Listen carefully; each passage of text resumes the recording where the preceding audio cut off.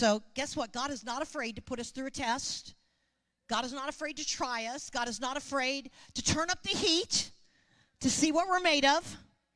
I know y'all are going to shout me down on that one, okay? But listen, God wants to know, are you going to really do something with the double portion? Are you going to do something with this key? Silver is also likened to wisdom, discernment, revelation, understanding. I want to read to you from Proverbs chapter 2. It says, "My child, will you treasure my wisdom? Then and only then will you acquire it. And only if you accept my advice and hide it within you will you succeed. So train your heart to listen."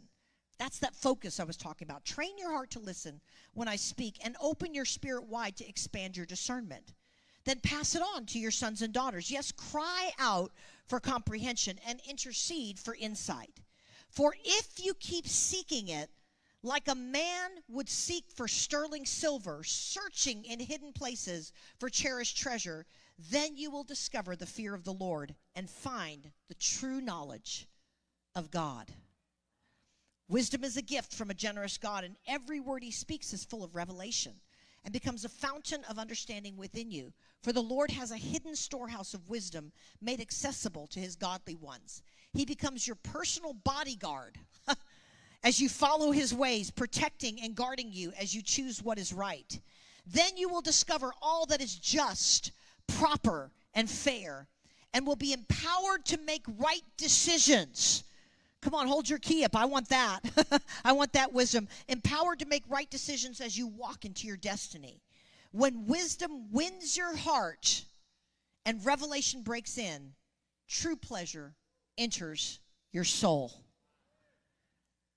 Isn't that amazing? You need to go home and just chew on that scripture. That's an amazing scripture. And kind of along that lines, I felt like as I prayed into this year, I felt like the Lord said that he's going to release solutions for resolutions. You know, at the beginning of the year, you make New Year's resolutions. That's like, I'm going to change something about myself as I go into this new year. But a resolution also means to find an answer, to finish something, to get something resolved. Listen, this is what it actually means. The act of finding an answer or solution to a conflict or a problem. How many have some conflicts or some problems or some quandaries or something that's unresolved that you want to see get resolved? Come on, maybe you've got a physical issue you need to get resolved. Maybe you've got a relational issue you need to get resolved. Maybe you've got a business issue or something else you've got to get resolved. Come on, God's going to release solutions for resolutions.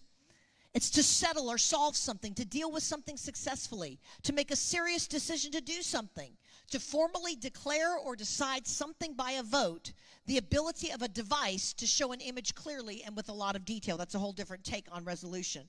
But how many believe that God wants to give us divine insights, prophetic strategies, solutions that are going to end long-standing issues, long-standing situations, and God's going to shift it? How many believe God can shift it right here at the beginning of 22? Amen? Finally, the last key, the ancient key, the bronze or black or ancient-looking key, is like a key to the treasure chest of wealth and weapons.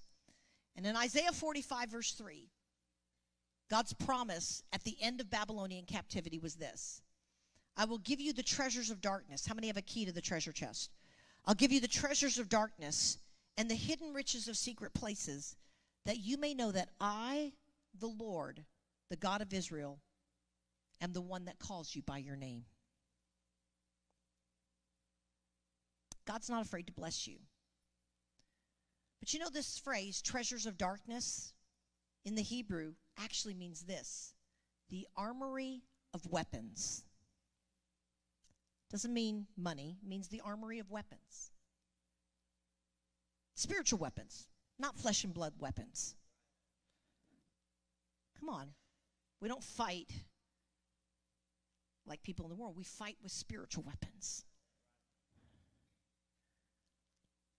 Treasury of weapons. God's going to show us new ways to engage in spiritual battle to bring breakthrough in 2022. But then it also says the hidden riches, which is the wealth, the finances, the resources, the opportunity. How many believe that God has some new of that for you during this season of time? Amen? It's not just that, but it's everything that I'm talking about that God's going to bring us into this new season. We need to use our keys. We need to realize that our words are a key. we need to realize that the way we walk in this life is a key.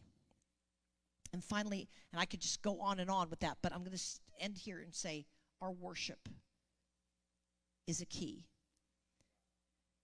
And one of the key verses for this year is 2 Chronicles 20:22. Get it? 20:22. Jehoshaphat and his armies were surrounded by all these enemy nations. And a prophet rises up and says, seek the Lord. You're not going to have to fight in this battle. God is going to fight for you. I want you to lift your key up and say, God's going to fight for me. He says, you don't have to fight in this battle, but you have to show up for the battle. So go down to the battlefield in the morning. And when you get there, I'll tell you what to do. And of course, Jehoshaphat had the strategy to send the praisers out in front of the army, making this declaration. Praise the Lord, for his mercy endures forever. Praise the Lord, for his mercy endures forever. Praise the Lord, for his mercy endures forever. And when they started letting that come out of their mouth instead of, oh my God, we're going to be destroyed. You know why God says to put praise continually in our mouth? Because otherwise we say something different. They were surrounded by the mightiest armies of the day. Instead they said, praise the Lord, for his mercy endures forever. And it says in verse 22, now when they began to sing and to praise, the Lord sent ambushes against the people of Ammon, Moab, and Mount Seir, who had come against Judah, and they were defeated. Could you stand to your feet with me? And I want you to just hold your key up, and we're going to make one last decree to receive our keys. Just hold your key up and just decree with me. Today, say it with me. Today I receive the keys of the kingdom from the hand of the Lord, so I can unlock the more this year.